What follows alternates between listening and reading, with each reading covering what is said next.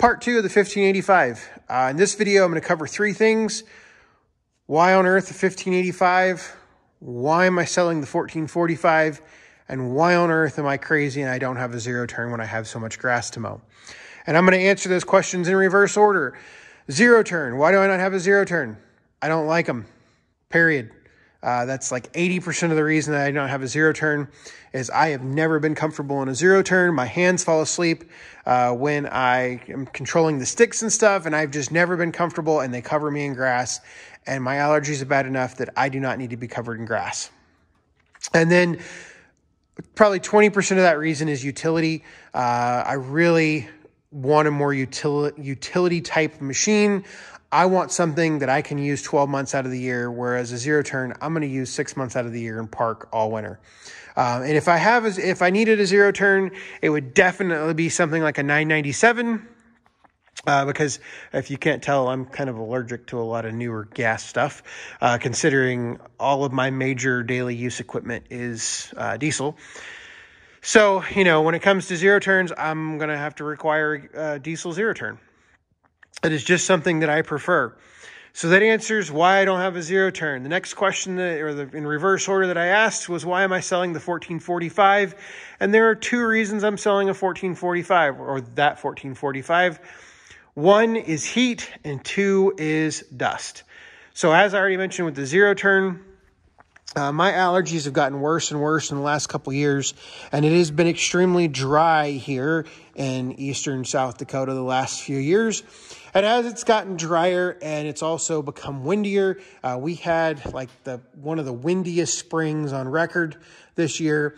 All that wind basically creates some terrible allergies for me when I'm mowing if I'm not paying attention to where the deck discharge is going. And it basically it makes it a pain to mow the yard, and I really like mowing.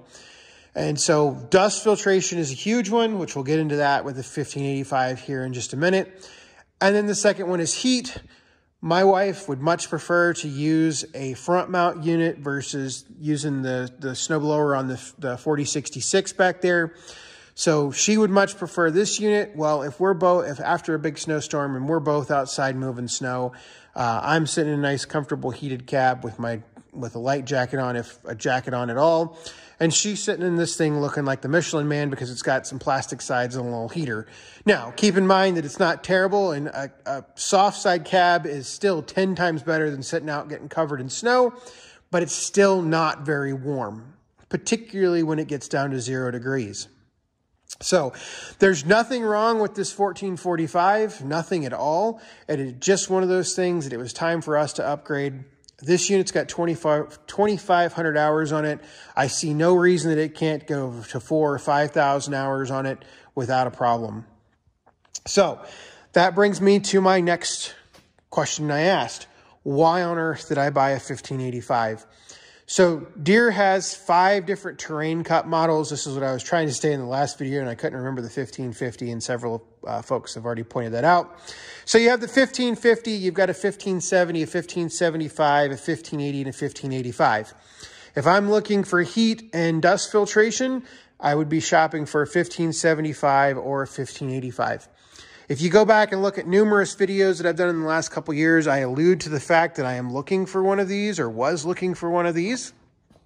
However, the key component there was looking, because I actually went shopping a couple times. I bid on a couple units. I have asked several questions about some of these, and just the deals typically just fell through. They were either too far away for the price.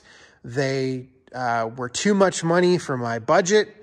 One time I got really excited, and then I found out the machine had been partially underwater. There was another one that I actually got as far as sending the serial number to Deere, and come to find out it had a huge amount of warranty work done to it related to the engine. And so it was one of those deals that just never really got to the point where I found one that I wanted, that I felt comfortable buying. This one, on the other hand, all the stars and moon and about 10 other things aligned to make this deal happen. And I'll kind of get into some of those specifics, because I do want to get into kind of towards the tail end of the video of why a front mount, going back to kind of wrapping back around on why I like a front mount. So basically, had this unit come up for sale about 2 weeks beforehand, I would have dismissed it as too much money. And it had been come a couple weeks later, it would have been one of those things that I would have moved on, and I would not have had the capital required to make this purchase. Which gets me to my first kind of deal of why a 1585 or why not a 1585. Front mount units like this are extremely expensive. This was a huge lift. I will be bluntly honest that there was a lot of discussion around our house before I bought this. However, it was the right move for us at the right time. I have watched the price on these things increase about $10,000 in the last 3 years. And with no sign of the current economic headwinds changing, it was time to make a move or just sit on the 1445 for another 3 to 5 years. Nothing wrong with either one of those options. Like I said, there's nothing wrong with the 1445 that would preclude it from lasting another 3 to 5 years and being very, very serviceable. But it was one of those things that everything aligned for me to pick up this unit. It was not one of those purchases that I was actively looking for a front mount. I was casually looking for one, and at the time I had the money and I own it. It just all worked out perfectly. In the end, my goal is to kind of give you some numbers here, because obviously things are going to change and they're changing very rapidly. My goal is to be about $25,000 or $30,000 into this 1585 by the time I sell everything else. So the 1445, two 60-inch snow blowers, and one 72-inch side discharge deck, and a couple other things that I need to get rid of. So that kind of gives you a roundabout estimate of how much this upgrade is going to cost. I think to get into the weeds of how much I paid and stuff like that, that probably wouldn't benefit anybody in terms of cost, because everybody can look up the MSRP of these machines. Right now in October of 2022, MSRP of just the power unit's $47,000 some odd dollars, I believe. The deck, the 72-inch side discharge deck, because they don't make the V-Flex deck anymore, the side discharge deck is going to be $4,500 to $5,000, I believe. The 60-inch blower back there, you're probably looking at $5,500 now by the time you buy all the attaching parts and everything else. Well, if you add all those up, roughly, you're looking at $53,000 just for, was it 53? No, you're looking at $58,000 just for the power unit, the deck, and the blower. So it is one of those deals that I ended up with the V-Flex deck, a 60-inch side discharge deck, and this broom. Did I say the blower and the blower? So I ended up with 4 attachments in the power unit. And I'll be into those. Basically, I'll be into those, 3 attachments, because I'm going to keep the 60-inch blower, the V-Flex deck, the 1585, and the broom here. I think I'm going to keep the broom here. I'll be into it for $25,000 to $30,000 by the time I get done selling everything off. Why this particular 1585? Because it was basically brand new. It's got 90 hours on it. It's got a warranty until 2024. Aside from the fact that the V-Flex deck is a little bit older, there's no problems with it. I mean, it's a nice unit. There's just nothing wrong with it. I mean, obviously there shouldn't be anything wrong with it.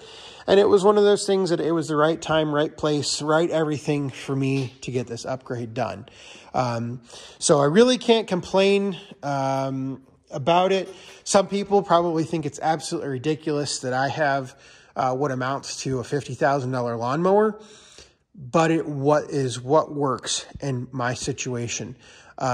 This is the machine that it's going to be the primary caretaker of this property for the next 10 to 15 years. It's going to mow. It's going to do a lot of the up-close snow blowing next to the house. It's going to broom the yard in the spring. You know, there's tons and tons of tasks for it to do. And my guess, in 10 to 15 years, it's going to have somewhere around 1,500, maybe 1,700 hours on it. I'll probably put approximately 100 hours a year on it, is my guess. And so it's one of those deals that it was the right deal for us when it came up. And I mean, I'm very happy with the purchase. I will be even happier when the 1445 sells, so I can start recouping some of this expenditure. And I've had several people ask, the 1445 with, it will be this 72-inch side discharge deck and that blower up there. I'm asking $16,000 for the whole setup. I don't know if it'll sell. I'm not too much in a rush to sell it given the time of year. I'm guessing it's kind of more of a mower than it is a blower.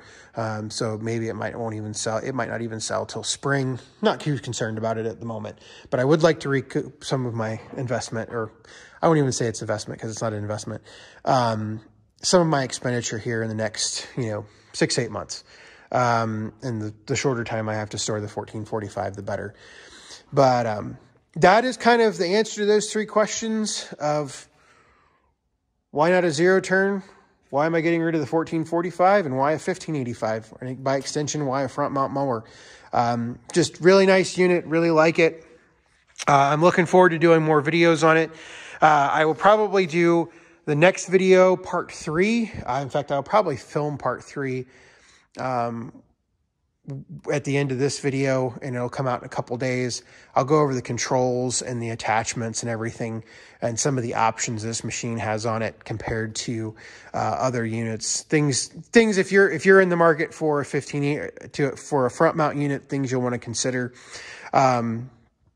stuff like that. So if you have questions, comments, leave them below. Thanks for watching.